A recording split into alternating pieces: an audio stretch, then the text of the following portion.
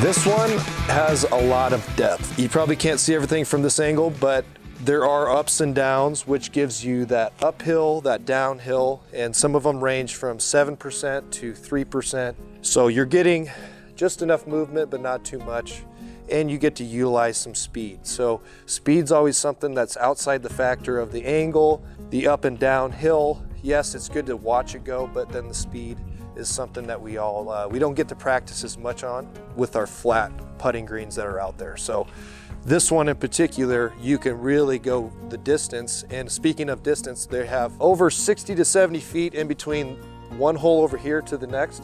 And so that gives you a long range putt that normally most people cannot do, considering only a putting green would be about 20 to 25 feet long. So this is an extra special one.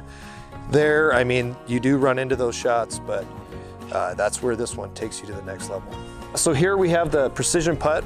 It is our top putting green turf. The fibers in it give it about a 10 on the stimp when it's just tight. Then when we add the EnviroFill silica sand into it, it gets it about up to 11.